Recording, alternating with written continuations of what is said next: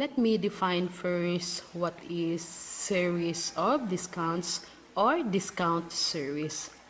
Discount series, it is a type of discount in which several discounts are given to a customer at different times and different conditions. The seller grants additional discounts other than the discount ordinarily given to the customer.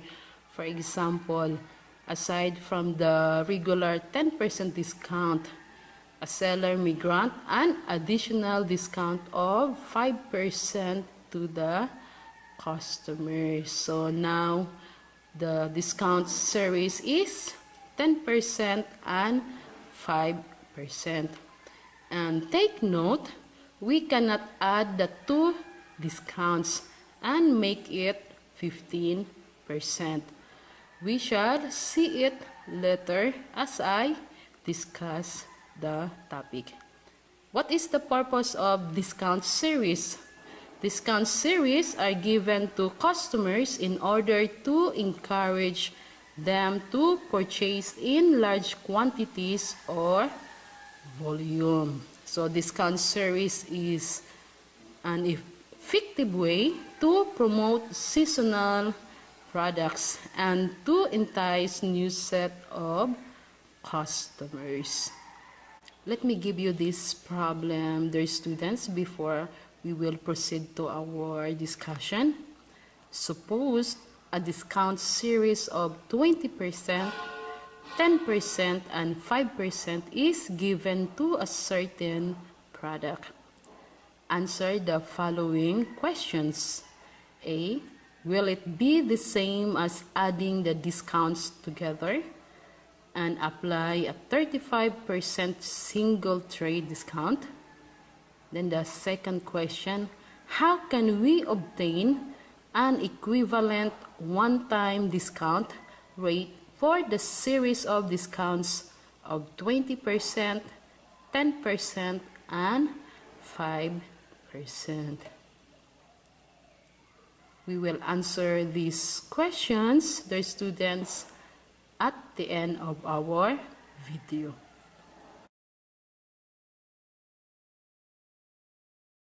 I have a problem here. Compute for the discount and the net invoice price if a product is listed at 1,500 pesos and given 20% and 10% discount. Okay, so find A, discount, B, net invoice price.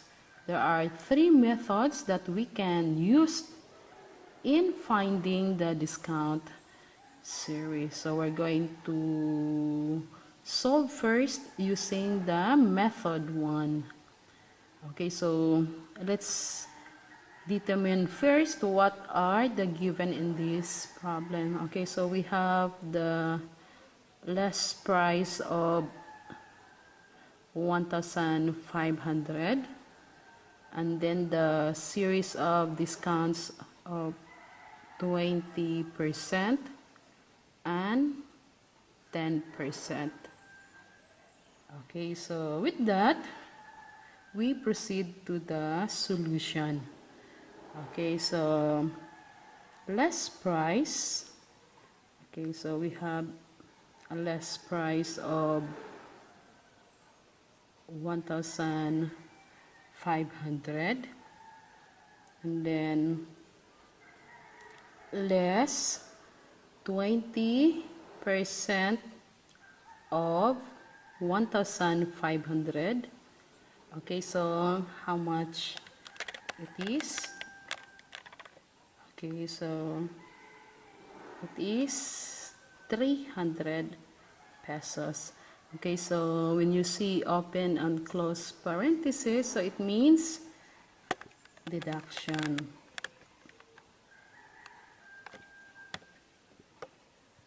Okay, so how much will be the balance or the difference?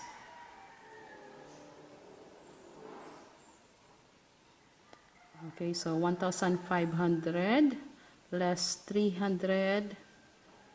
Okay, so the balance is 1,200 pesos.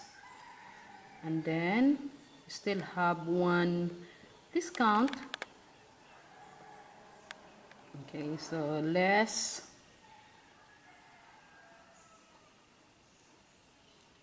10% of the balance, which is 1,200. Okay, so 10% of 1,200 is 120. Okay, so 120, and then the net invoice price, okay, is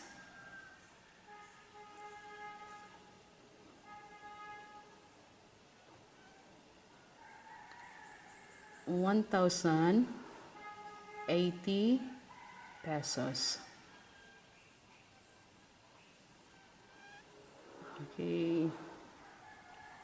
Okay, so I'll show you again.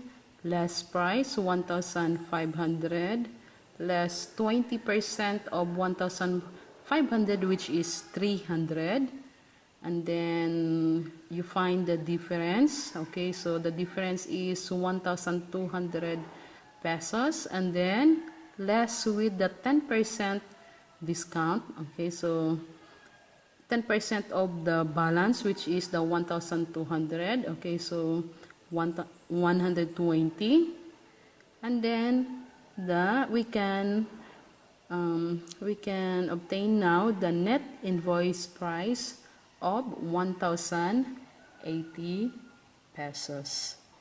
And then we can also determine now the total discount. Okay, so how much is the total discount? Okay, so we just add the first discount of 300, and then the second discount of 120. So the total discount is 420 pesos. Or you can use the formula in finding the discount, the one that I have discussed on the first video. Less price minus or less the net invoice price. Okay, so our less price is 1,500, and then the net invoice price of 1,080. Okay, so the discount is still the same, 420 pesos. Okay,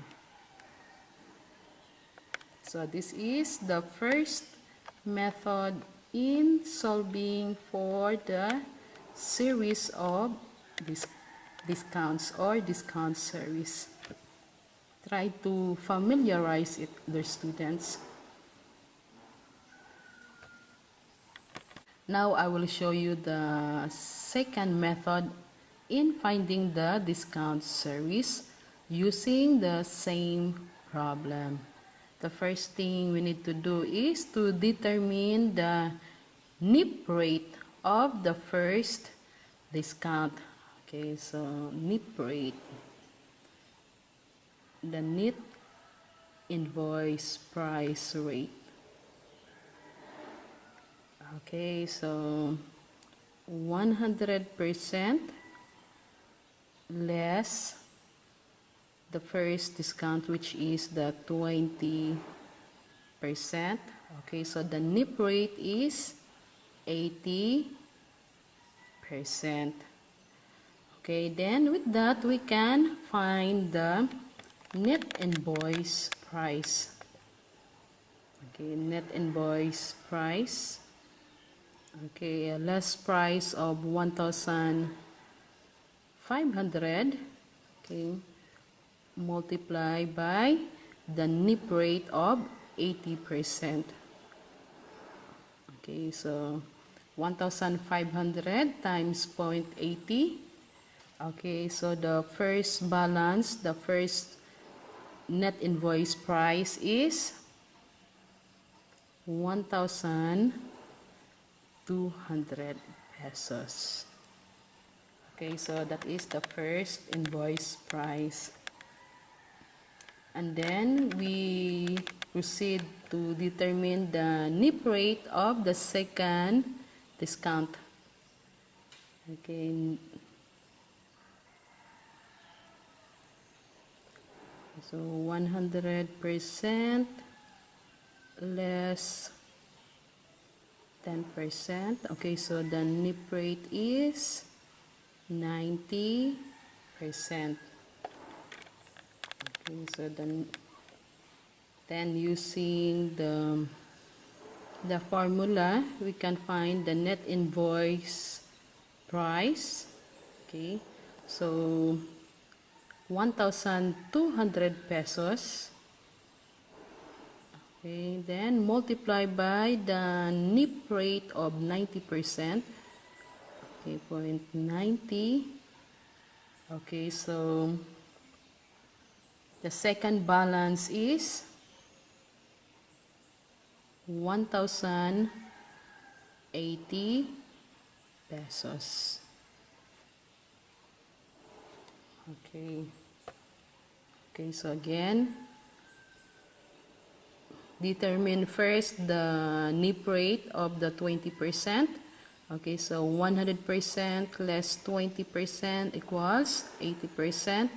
And then multiply the 80% to the list price of 1,500. So we obtain the first balance of 1,200.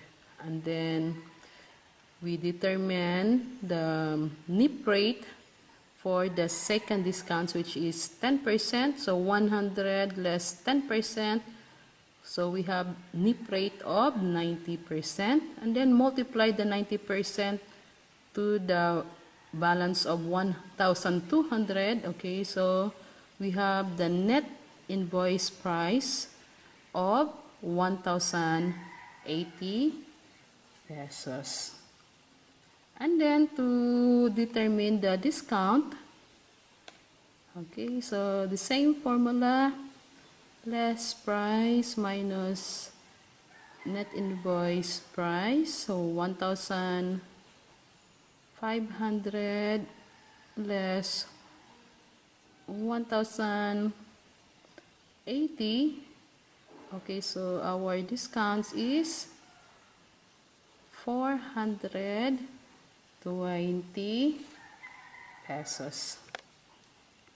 Okay, so this is the second method in finding the discount. Now we're going to use the method 3 in solving for the discount series. So the first thing we need to do is we need to convert the series of discounts to single equivalent rate. I repeat, we need to convert the series of discounts to single equivalent rate. So how are we going to do it? Okay, so we need to deduct the series of discounts individually from 100%. Okay, so this is how are we going to do it. Okay, so I will write step 1. Okay, so 100%. Okay, less 20%. Okay, so we have 80%. And then the second one, 100% less 10%. So we have 90%. Okay, so let's say this is A and this is B. Okay, then we proceed to step 2. Okay, so multiply the resulting products by themselves to give us the net invoice price rate. So we need to multiply the resulting products by themselves, okay, so that we can obtain the net invoice price.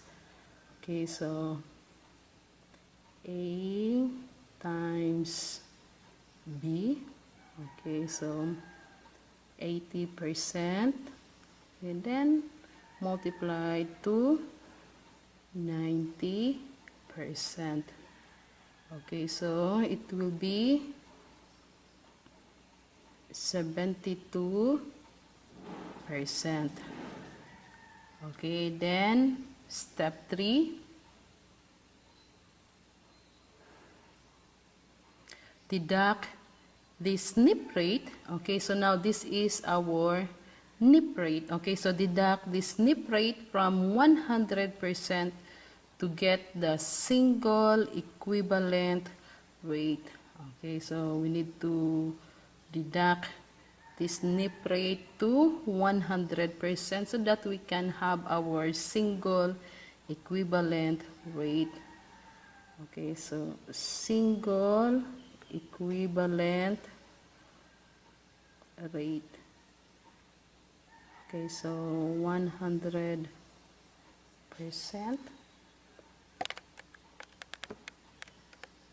Okay, less 72%. Okay, so our single equivalent rate is how much? 28%. Okay, so now we have our single equivalent rate. Okay, now we can solve for our discount.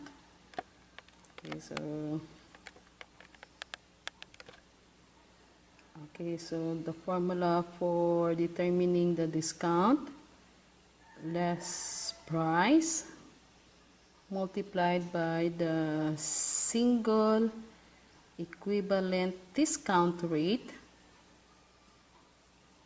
okay, or single equivalent rate.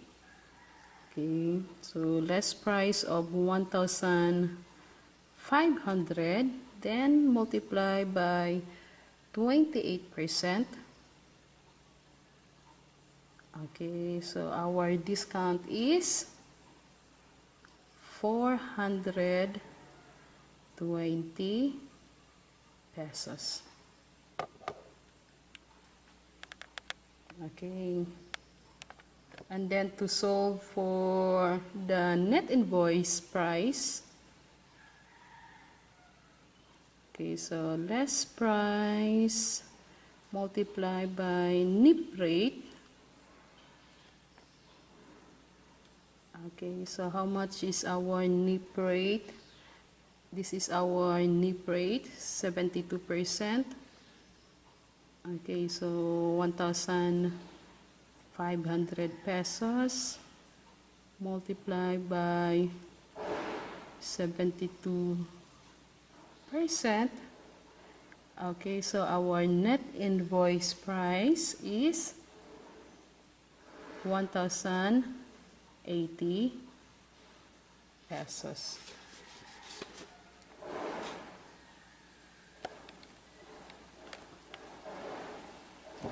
Okay, so let me walk through with you. Okay, so step 1, okay, so 100% less 20%, so we have our 80%.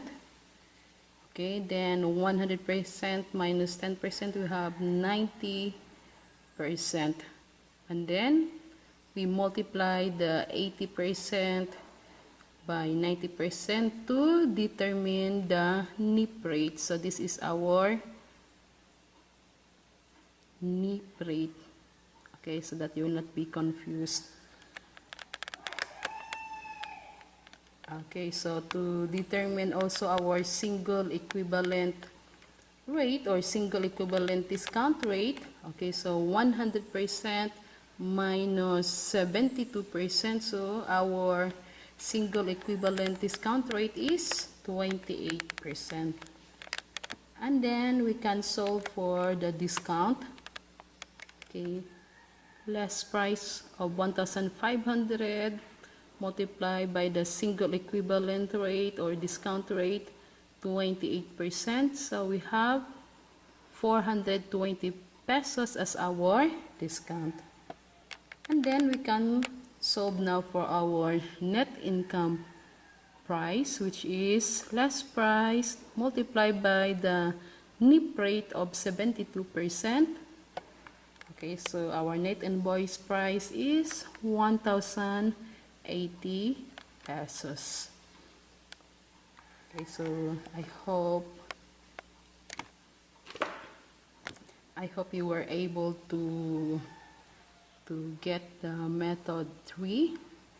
Okay, so try to familiarize the three methods, students, and it will be easy for you. Let us now answer the questions that I had given on the first part of our tutorial video. Suppose a discount series of 20%, 10%, and 5% is given to a certain product. Answer the following questions. A. Will it be the same as adding the discounts together and apply a 35% single trade discounts? And the second question is, how can we obtain an equivalent one-time discount rate for the series of discounts of 20%, 10%, and 5%?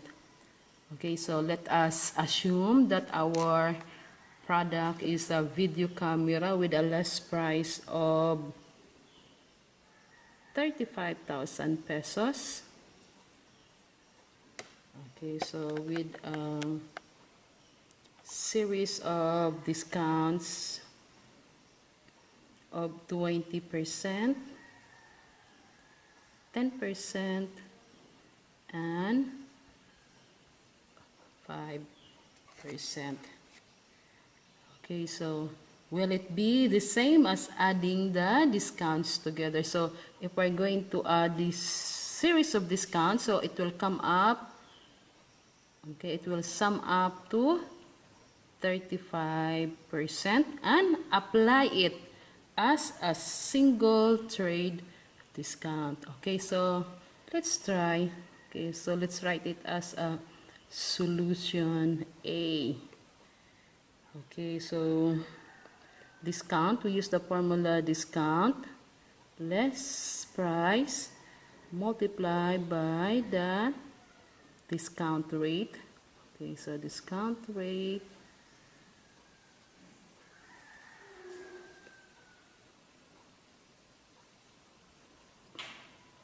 okay, so our less price is 35,000 pesos multiplied by 35%. Okay, so the discount is 12,250 pesos. Okay, and then we can solve now for the net invoice price. Okay, so the formula for net invoice price, less price less the discount.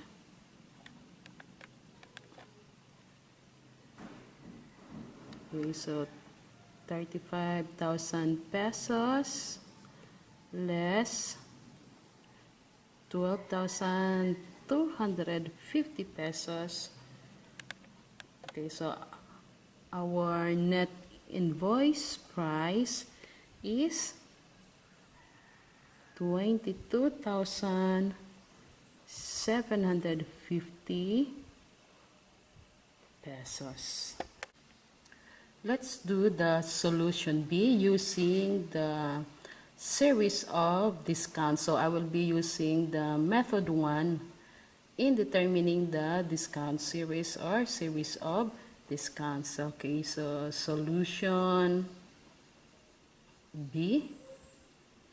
Okay, so the last price is 35,000. Okay, so 35,000 less 20% of 35,000 pesos. Okay, so it will be 7,000 pesos. And then the difference, okay, so the difference is 28,000 pesos. So 35,000 less 7,000 pesos. And then we use again the second discount series, which is the 10%. Okay, so we write less 10% of 28,000 pesos, which is 2,800 pesos. Okay, so the difference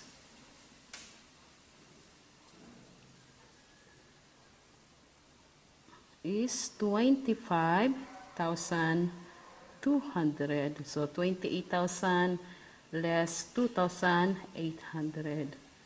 And now we apply the last series of discounts, which is the 5%.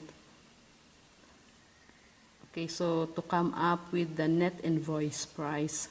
So 5% of 25,200. Okay, so which is 1,260 pesos. Okay, so our net invoice price is 23,940 pesos. 25,200 pesos less 1,260 pesos. So our net invoice price is 23,940 pesos. Okay, so if we're going to compare to the solution A, okay, so the net invoice price is 22,750 pesos using the single trade discount of 35%. And then the solution B, which we use the series of discounts of 20%, 10%, and 5%. Okay, so our net invoice price is 23,940. Okay, so the series of discounts is favorable to the seller. Okay, so let's determine the total discounts. Okay, so let me write it. Let me use the red pen. Discount. Okay, so we have 7,000 plus 2,800 and then plus 1,260. Okay, so the total discount is 11,060 pesos. Okay, so we can see, okay, using the single trade discount of 35%, so the discount is 12,250. This is favorable to the customer or buyer. And then the total discount using the series discount is only 11,060 pesos. Okay, so series of discounts or discount series is favorable to the seller or manufacturer. we proceed to answer the second question. How can we obtain an equivalent one-time discount rate for the series of discounts of 20%, 10%, and 5%? So the first step is we need to deduct the series of discounts individually from 100%. Okay, so let's do it. So 100%, okay, less the first series of discounts of 20%. Okay, so we have 80%. And then the second discount, 100% less 10%. Okay, so we have 90%. Okay, then the last series of discounts, 100% less 5%, we have 95%.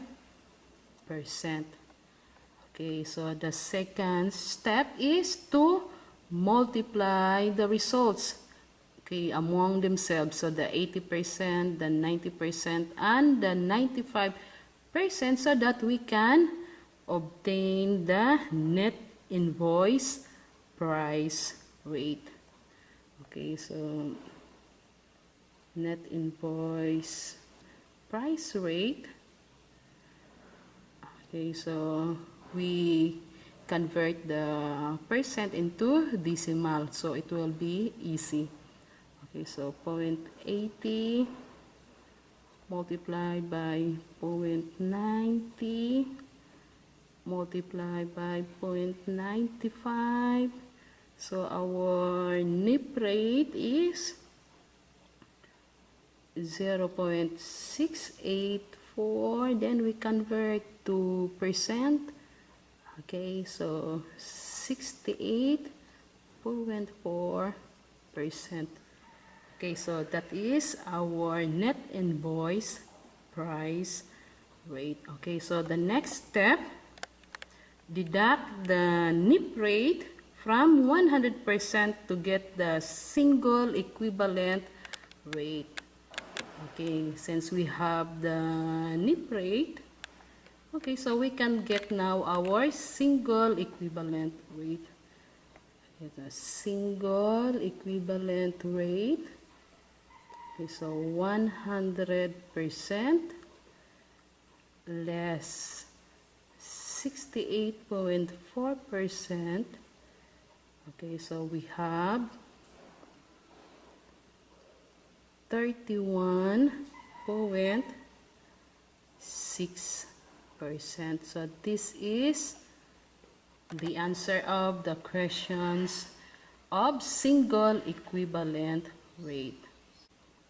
Let us solve the discount to determine if we have the same answers. Okay, so discount less price multiplied by the single equivalent rate.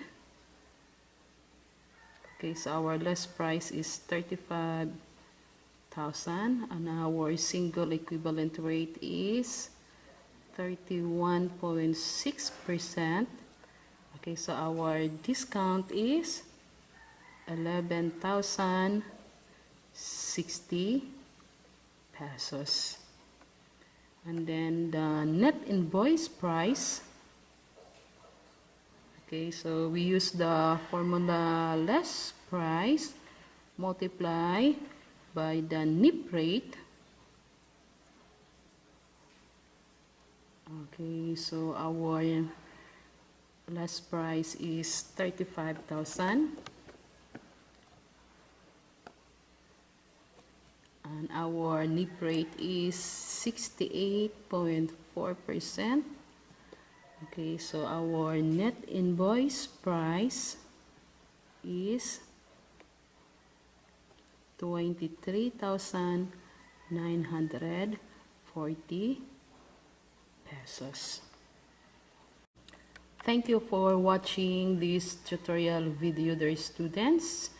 Don't forget to subscribe and follow our YouTube channel, Bright Minds. And I would like to leave you these words.